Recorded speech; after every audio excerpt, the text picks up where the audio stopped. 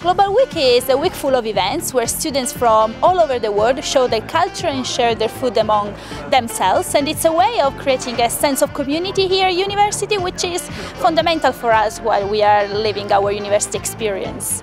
Every student gets a chance to actually represent their country. Try different food, meet new people, learn new recipes. If you do something about your country, show your country.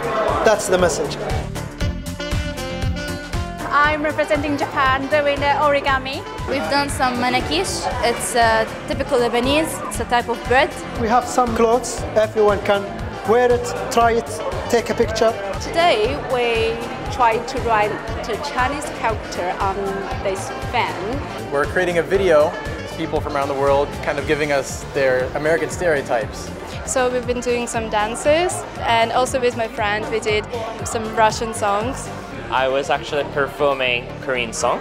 I really was surprised how the people got all bonded together despite having different nationalities. Today I'm representing Zimbabwe as well, so doing it for Africa.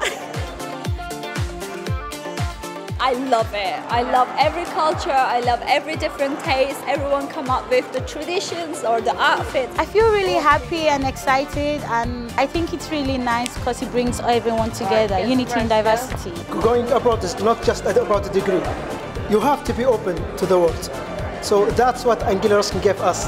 Having a look around and seeing how many students here share their own culture and see how lucky am I to be in such an international environment is something that does make a difference for me while I'm here at university.